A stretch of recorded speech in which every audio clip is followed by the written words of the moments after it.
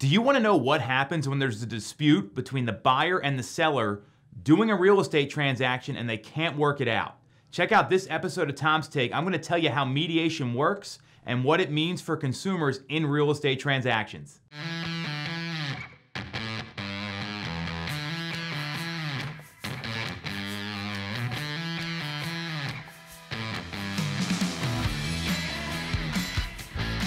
This is Tom's Take. I'm Tom Toole. Thanks for tuning in. As always, this week I am talking about what happens when there's a dispute between the buyer and the seller and they can't work it out. They can't come to an agreement. So let me go a little deeper on this.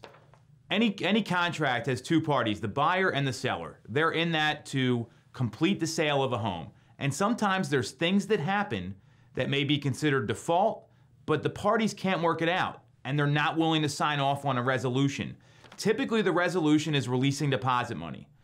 So what happens when there's an issue? That's the big question here. So mediation is run by the Board of Realtors, and when these disagreements come up, usually it's for two reasons. One, there's a question of who's entitled to the deposit, or two, there was a lack of disclosure, and after the transaction was over, facts come out, things come out about the property, and maybe someone wouldn't have moved ahead had they known that beforehand.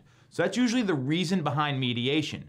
So then when I go to paragraph 27 of the Pennsylvania Agreement of Sale, talks about mediation where buyer and seller will submit all disputes or claims that arise from the agreement, including deposit money, to mediation. And mediation is required to go to first before initiating legal proceedings. So you can't just go and sue somebody right away. And in my opinion, from a professional, practical side, staying out of court and out of lawsuits is going to be a time saver, it's going to be a lot more efficient, and it's going to cost a lot less money. So that's why mediation comes up. It's run by the Board of Realtors. How it works is that there's a neutral third party, so you don't need a lawyer.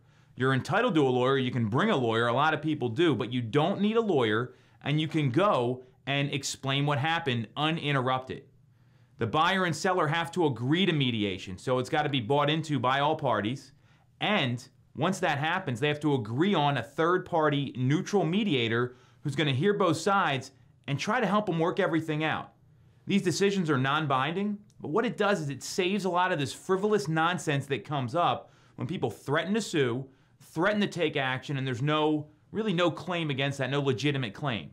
What it also does is it helps people who have a legitimate issue try to work it out, because the agreement of sale is pretty clear, it's pretty black and white. It tells you what happens in certain situations, so it saves a lot of time. Typically, these mediation hearings only last between an hour and a half to 3 hours versus a lawsuit or something else that can go on for a long time. So more efficient, more economical, over deposit money or lack of disclosure, and it helps you get to a resolution a lot quicker. So if you've got a question about this, I just gave you kind of the overview here. And again, the big requirement is you can't go to litigation right away. You have to go to mediation first if you're the party with the complaint. That's what the agreement of sale says. So if you got questions about this, you want to know more, ping me on social. You got all my information. Otherwise, we'll be back next week with more great content here on Tom's Take. Thanks for watching.